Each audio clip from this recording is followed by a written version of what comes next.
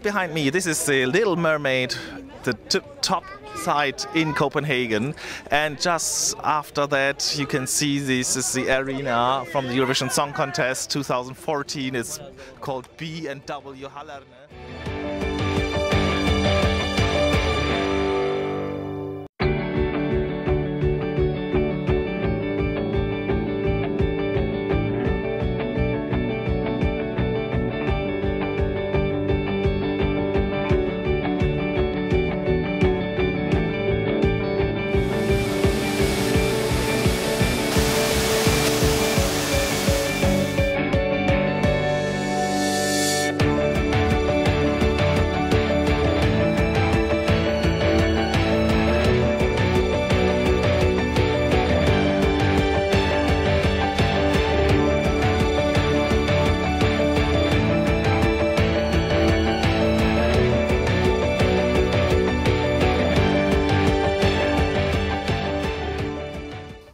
The 59th Eurovision Song Contest from Copenhagen, Denmark will take place here in this arena.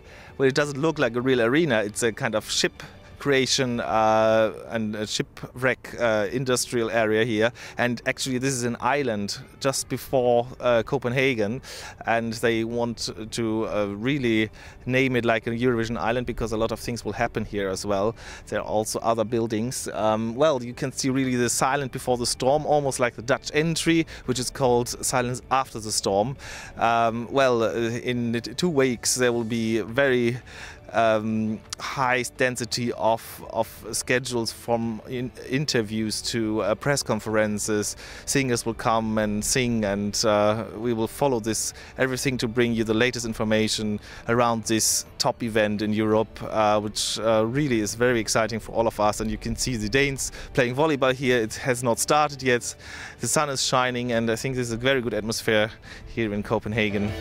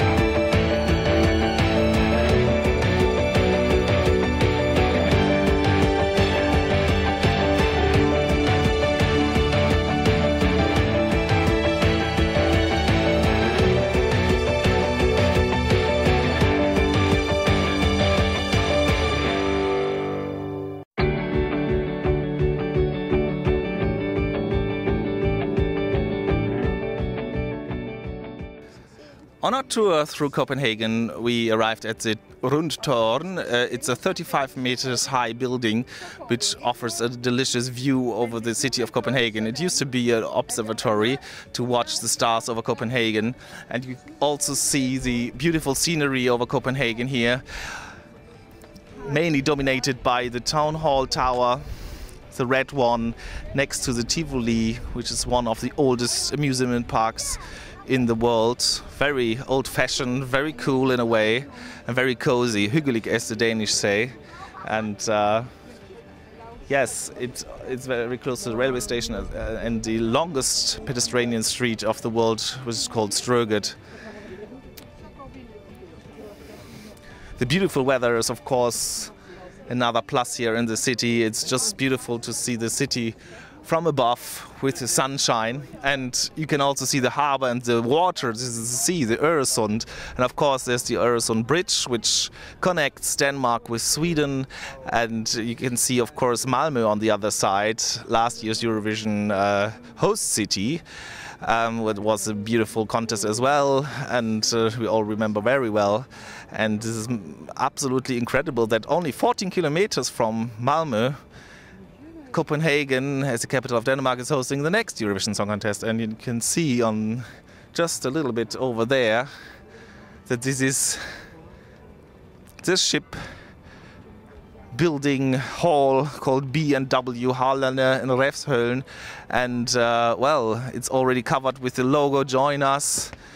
Well, it's a striking building, and you cannot miss it when you walk through Copenhagen these days. The streets are covered with banners, and well, it's very close to Malmö, as you see. And guess what we also see? Remember, 13 years ago, Copenhagen already hosted the Eurovision Song Contest in 2001. And it was the Parken Stadium, the big football stadium in Copenhagen, which was covered by a roof. At that time, it was the biggest arena where Eurovision Song Contest took place. Yeah, very interesting view from here. We like it very much, and well, it shows a lovely view over Copenhagen. We hope that you enjoyed this as well.